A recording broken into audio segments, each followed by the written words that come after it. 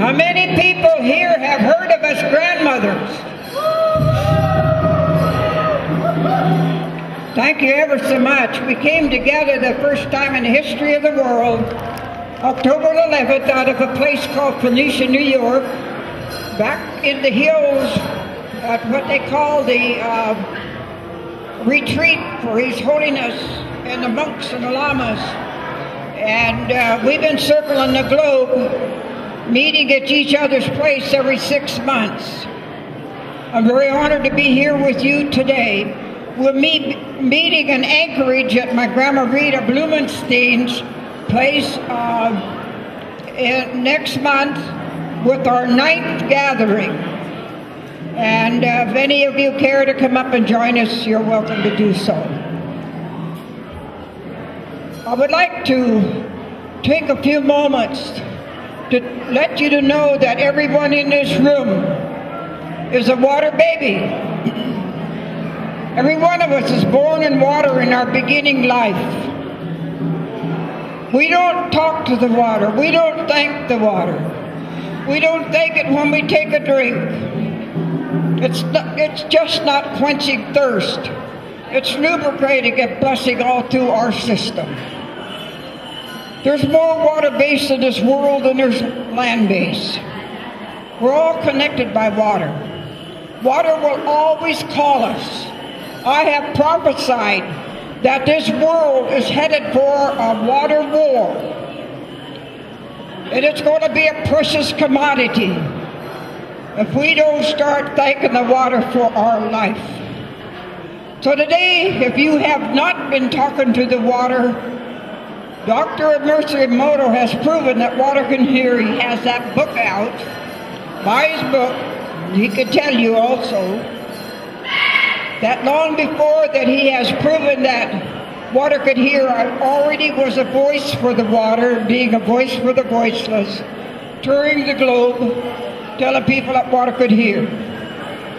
Spirit world came to me and said water could hear. So I've been listening to the water now for many, many years and talking to the water and thanking it every morning of my life. And so I pray that you will take time out, each and every one of you, to come up here to this water. Apologize to it if you've never said thank you for your life. To touch it, put it up to your head, your heart, and thank it for your life. Can you do that? I hope so. Because it's a precious thing. When you cook with it, thank it. When you wash your hands, when you wash your car, when you wash your clothes, when you flush the toilet, thank the water. Talk to the water. As I say, there's going to come a time when it's going to be a precious thing, and already is happening in Japan.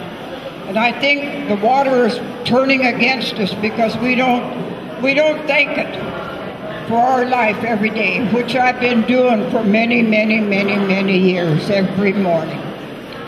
So we're going to have a drum. Thank you, drummers, for you to come up and touch this water and say thank it for your life. Can you do that, kids and all? Kids and all. And it'll make a difference in your life. I swear to God. To thank the water when you're drinking it. Thank the water when you get up in the morning, when you shower. Thank the water for blessing you. It will make a difference in your body and in your life. I'd like to have my friend who is here from the Lakota Nation, Chief Golden Eagle, who I've known for some time, that walks a good path on this planet, does a lot for his people and all people. And I'd like to have him to say some good words here. He too is here making good medicine for all of us.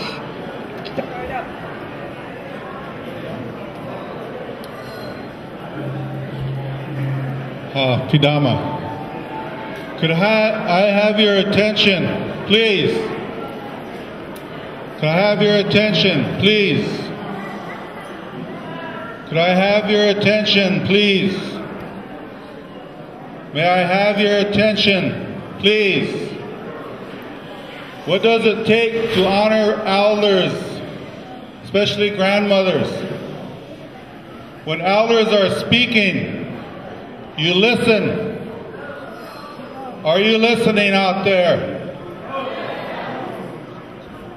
Okay, we have to honor our elders. They set a place and examples for us. This grandmother here, she goes out amongst the world, internationally, and sets examples, and as a good representative of Mother Earth. Listen to her.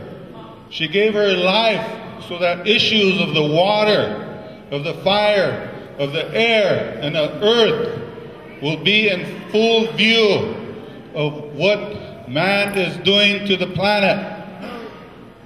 They're abusing the air as we speak. Radiation, chemtrails, ozone. They're standing up and they're talking about this. The grandmothers. Where are our men folk? Stand up. This is the time to do that. Our grandmother here, she's an elder. She's setting examples. We got to work together. When she talks, listen. We're good, beautiful people. We're a dancing people. We're a singing people. We're a praying people. Live it. Our ancestors are watching us. Our ancestors are listening. She come to honor the water. The water is a beautiful experience of this Mother Earth. Without it, we can't live. You are water. You're 70% water. Honor yourself. You and water are the same. We're all related. And I thank my grandma here for being who she is, for standing up with the rest of the grandmothers on this planet to let us know what we are doing to Mother Earth. And we need to stop. We need to get involved, because without good air, without good water, without good fire, without the earth being in its complete uniqueness and perfection, we cannot be complete, unique people. So with that, I want to say good afternoon. I don't mean to be this way, but when Spirit talks, Spirit talks. So we honor our elders. Grandma, thank you for everything you are on Mother Earth. And I'm happy to be here and stand with you at this time, this moment. This is my grandmother. I'm from South Dakota, but I know a grandmother when I see one. Mitakiwasi. Wow. Thank you, Chief Golden Eagle. What a great message. What a great path he walks. He walks his talk. And I appreciate that. Okay, let's have some drum music, and come on, people, let's introduce yourselves to this H2O.